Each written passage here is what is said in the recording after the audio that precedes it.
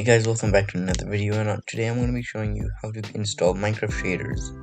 So first of all, you're going to need Optifine, which is good. Yeah, that it helps you get FPS and stuff. So I'm going to put this website in the description and in the comment section pinned.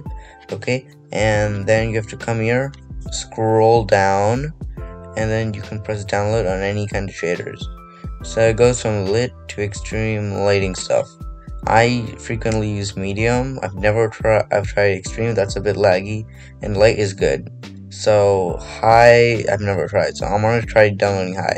So like if you have a really bad computer, no GPU anything, it's really bad, you get lit.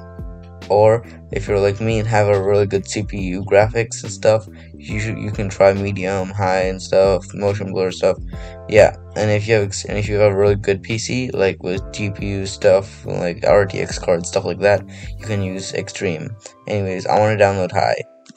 Once you get here, it'll give you one of these kinds of websites. Just block and whatever and close all these tabs, and then you press skip. It's going to send you to a MediaFire site where you just press download, close whatever comes up, boom, you got the zip. Okay, now you want to open this, and you not open, you want to like show it, and then you want to put it in desktop. Once you put it in your desktop, it'll be here. Now you don't have to unzip this or anything. Your thing might look different, it might not look like these books.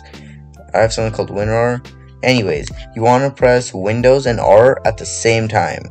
This will pop up. Then here you want to type app data with these things, this exact thing, and press OK. That'll open up this page. Then you want to double click on Minecraft. Then you want to, it'll show shader packs down here. You want to double click that, and then you want to put that in there. Now I have lit, light, medium, and high. Now you can close that and you're done. Now you can open up your Minecraft. As you can see guys, I have shaders on right now, but these are not the shaders that I just installed. It might be a bit laggy by the way. So go to video settings, go to shaders, then I can click on medium.